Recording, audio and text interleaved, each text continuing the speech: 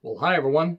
I'm John Ritlin with a review of WWE Smackdown, 9 days away from Backlash, where the greatest wrestling match ever in the planet will be taking place. This was not a very good show. I know they're taping a lot of this stuff, and they're just getting whatever they can in the can, and they should have put the show in the goddamn can because it was flushed down the toilet pretty goddamn quickly. There were a couple good things, but honestly, this was very much a by-the-numbers Smackdown, much like Raw has been by-the-numbers. Look, I'm glad that they put wrestlers around ringside. One, give them chairs. Two, don't have them so rehearsed. Vince needs to stop micromanaging stuff so much. Let people have genuine reactions, because then wrestlers can be like, oh, you want to boo me? Here, get in here and I'll teach you a lesson. One, you get people on camera more, especially if they're not being featured on NXT TV. You could have squash matches. You could get some people over, or you could get you get like Danny Bryan. Oh, you think you're better than me? Okay, get in here. Let's have a match. Let's have this. Or AJ Styles. You could do something like that, but whatever. They don't want to do that. Vince just wants to micromanage shit. Jeff opens talking about what happened, how he's driving. He gets hit, and then he has no idea what happens when he wakes up. He smells of alcohol. He knows he didn't relapse, but he didn't want to disappoint anybody because he's getting another chance. About his 20th chance. And I hope that Jeff is clean, but they've given him too many fucking chances. I'm sorry. I wish him nothing but the best, but he has wrecked his career more times than I can count. He ain't the only one, but he's gotten a lot more chances than a lot of other people would have. So, witnesses describe somebody with red hair and a red beard. Oh, it's obviously Sheamus, and Sheamus comes out and says, shut your bleeding traps.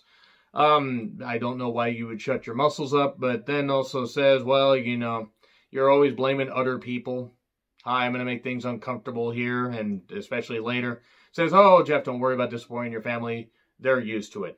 Which is some pretty good stuff. Now, I railed against the stuff they did last week with all the bullshit, that terrible opening thing with Jeff Hardy and a drunk driving accident. That was stupid. I don't mind promos in this sense because I love the Jeff Hardy CM Punk feud, because I sided with Punk when it came to that. And also Samoa Joe did this stuff, and they referenced it in Impact after Victory Road, and he came back just before Bound for Glory. Him and Jeff Jarrett got in a bit of a scrap. Doing that kind of stuff. That I don't mind because you can do something to build up to a feud. But doing the drunk driving stuff, that whole bullshit last week was just too fucking far. And it was fucking stupid. It didn't help anybody. It certainly didn't help Jeff. It only made Jeff look weak. So, yes, it's not a feud I'm interested in. I give two shits about Sheamus versus Jeff Jarrett, or Jeff Hardy, that is. Sheamus versus Jeff Jarrett actually might be interesting me more. Sorry, I suddenly had Impact on the brain. And then we get Otis and Mandy, and Otis puts on Corbin's King of the Ring crown. He is crowning on camera. Gross. And then the greatest wrestling match ever in the planet, because Backlash has every match being the greatest wrestling match ever. That is going to be a card where they're going to be topping each other. Gross. Everybody's going to be human centipede together trying to top each other. This review has gotten a little bit weird. Moving on. We then have Otis with Mandy versus Corbin. Almost every Corbin TV match seems to end in a DQ. Or at least recently. There are some where it's at least singles matches.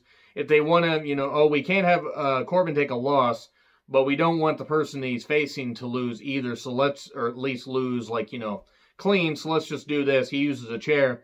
Oh, you took something from me, I'm going to take something from you. So maybe we get Corbin's crown versus Otis's briefcase, and we get them on a ladder, and you have to grab them and become Mr. King in the briefcase. I have winner. I have no goddamn idea what is. Mr. King Money, King Cash Money. I have no goddamn idea what's going on anymore. And apparently, evidently, creative doesn't either.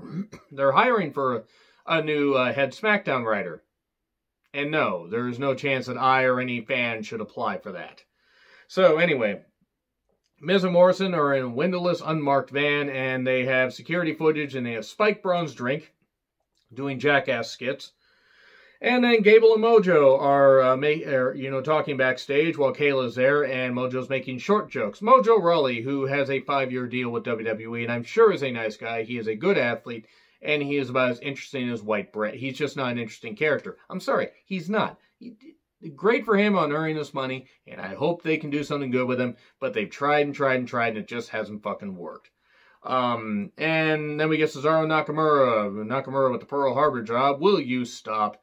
And then New Day, evening the odds. So we are going to get Chad Gable, New Day versus those three guys on the, or, you know, for a 6-man tag a little bit later. And then as Lacey's coming to the ring, Sonya fists her from behind, and then we get that match a little bit later with a lot of fisting action, some hair pulling, some scissoring action, and sounds like a movie I saw once by mistake. But also, it was actually a pretty good match because Sonya is on the rise. Lacey has also greatly improved. She can do a moonsault. Can Charlotte do a moonsault? Charlotte cannot do a moonsault. She can't do a good one. So they had this weird ref bump where the ref hurt his leg, and if he really did hurt his leg, I feel bad. If he didn't, it was a really awkward spot. But anyway, Lady Ref Jess steps in. I think it was like the second or third match she was part of. But at one point, Lacey and Sonya hate each other. They're topping each other. Go on. And Cole's saying, I didn't know Sonya had this in her. Well, Cole, I don't want to know what you're imagining, why you would say that. And then Mandy suddenly shows up on the screen. This is after Sonya had said she was done with Mandy. She'd beaten her twice, and she's done with her. She's done with her, and she's going to beat up others and go for the championship. Okay, cool. Mandy distracts. Mandy's supposed to be the face, and she distracts her. And then, you know, Lacey's fist just gently touches Sonya's face and skin. I'm really fist crazy in the head. Starting to wonder if there might be something slightly wrong with me.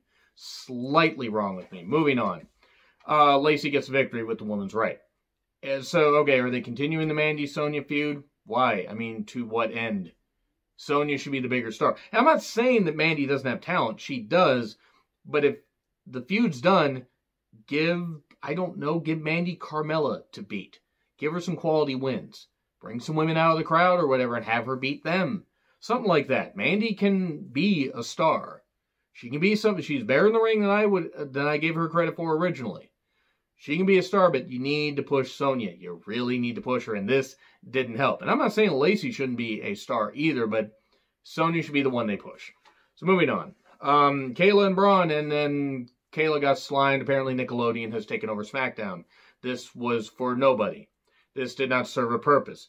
Miz and Morrison, who look like they're having a blast, were laughing like 12-year-olds, that is.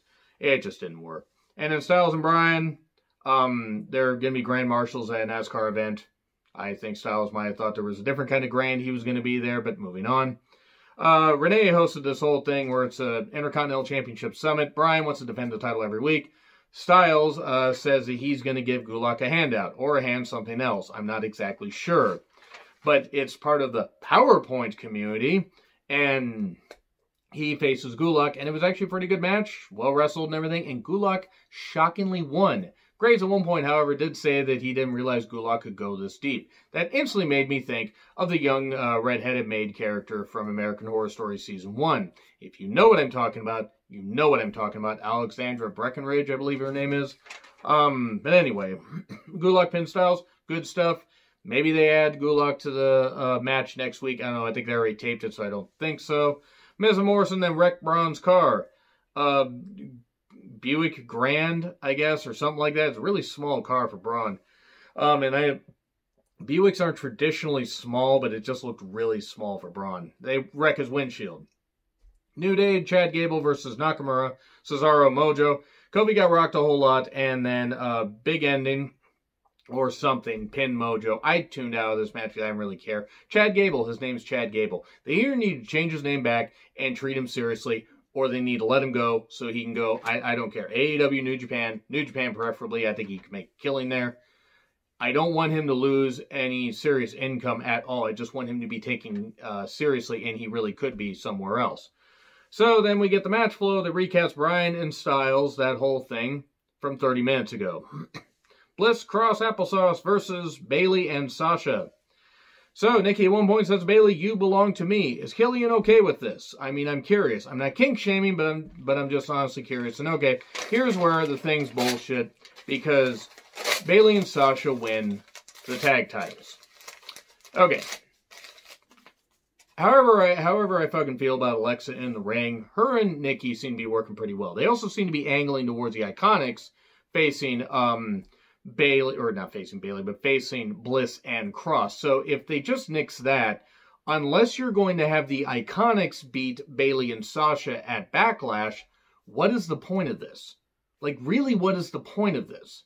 And I would argue putting the titles on Bayley and Sasha don't really do anything because they weren't all that interesting as tag team champions before. They just weren't. I mean, and that may be an unpopular opinion, but that's my take. So, okay, cool. The Iconics may win them at some point, but I don't know if it's going to do really any good. It kind of just throws a wrench. It's like they just gave up and they were like, okay, shit, title switch, what the fuck? Not a very good episode of SmackDown. Anyway, agree, disagree, what I said, like, share, subscribe, Twitter handle in the description. I'm John Ritlin. I'll see you soon.